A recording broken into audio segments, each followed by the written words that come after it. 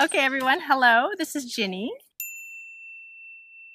Ginny is an intuitive, a healer, and a higher consciousness activator. So, Ginny, I've got 3 questions for you, and Yep. one of them is, what is your advice for people that are just starting out with ET contact? Okay, my advice is literally no expectations and come into it with an open heart, no expectations, no fear, because there is nothing to fear either.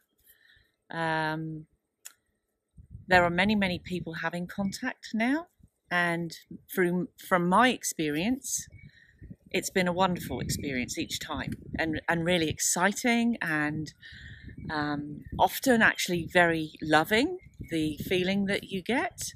So I would have no expectations. Please don't be fearful. Don't believe what you see in the movies and things like that, because it's not actually like that. It's a beautiful experience. And I am very excited about people coming into this being new. And I'm also still extremely excited every time I get contact still. So it's a wonderful experience. So just no expectations, be open, be loving, and the highest vibration that you can be, and the best person you can be. And you will attract like-minded beings to you. Yeah, that's beautiful advice. It's kind of hard to do, to get that Yeah. level of openness that it's okay to not get exactly what you're looking for right away. Yeah, Yeah, it is. Yeah. And it's wonderful.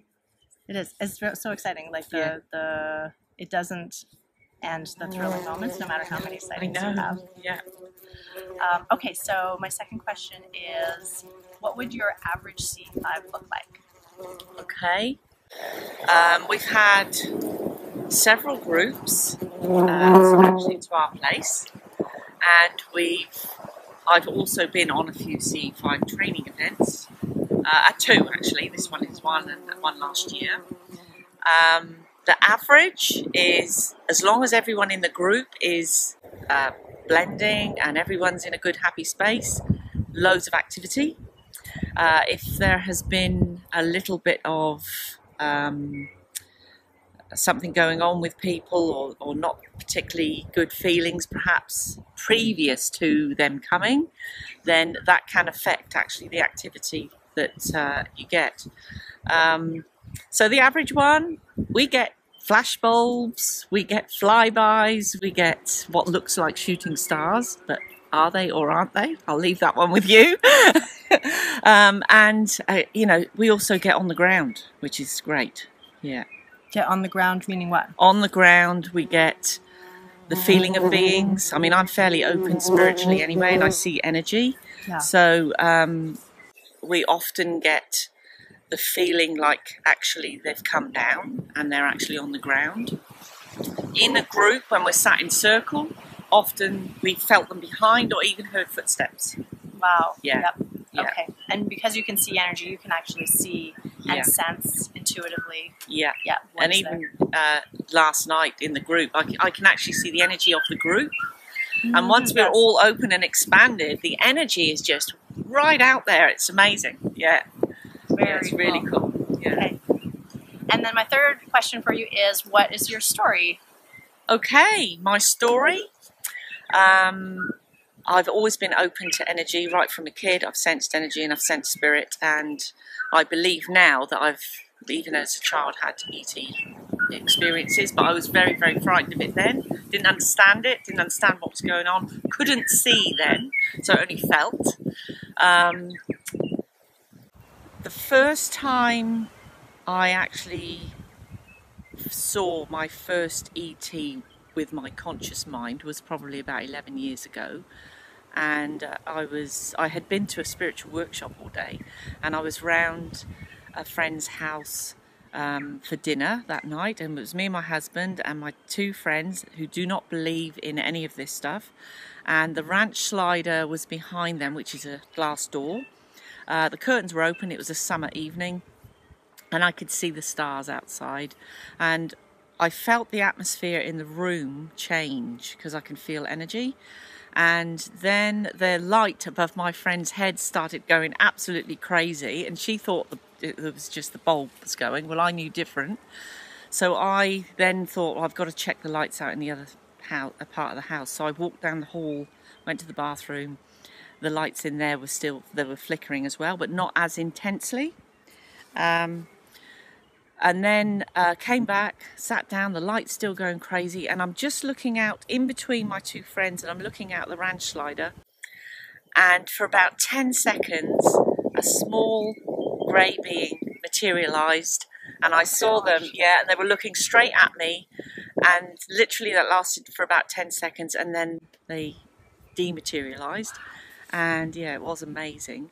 And from that moment on, I knew I was being watched. Didn't know why, absolutely no idea why. I was working as a healer at the time, so I had my healing practice, working on clients. Eventually, in that room, the atmosphere changed again and the light bulb went out. And I do like to get confirmation about things happening. So I saw my friend about a week later, and I said to her, "Oh, by the way, did your bulb go?" And she went, "Oh, no, actually, my bulbs are fine." Yeah. Wow. Yeah. So that was my confirmation that actually that had all taken place. And then anyway, about 3 to 4 months after that, in my healing practice, this being came in, and she looked like she was in hologram form because I could see it energetically, and I could see her with my third eye. So I wasn't seeing her with these eyes. I could see her with my third eye, and she would always stand in the same corner of my healing room.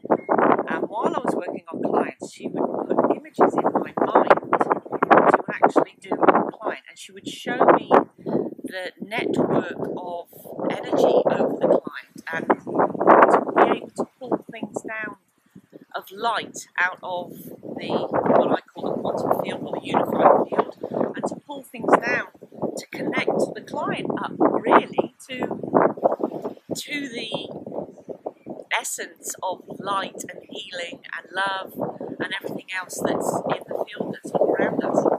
And she stayed with me doing that for about 3 to 4 months. Every time I was working on a client, she would come in, and it was pretty amazing, and I feel very, very blessed to have had that experience.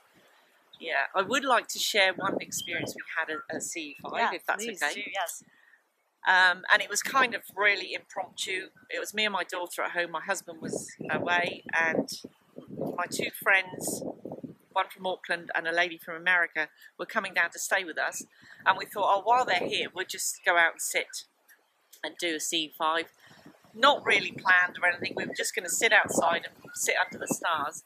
And then after, actually it was before we were going to have dinner one night, we were out on our deck, and one friend of mine was over by a tree, and another friend was, my daughter was actually by our garden, which is around the side of our house. And then all of a sudden we got a ground flash. Yeah, which literally for about 3 seconds, the whole ground lights up. 3 seconds? Yeah. That's a long time. Roughly for about 3 seconds, yeah. Wow. My daughter actually thought I was shining a torch on her. Oh, really? Yeah.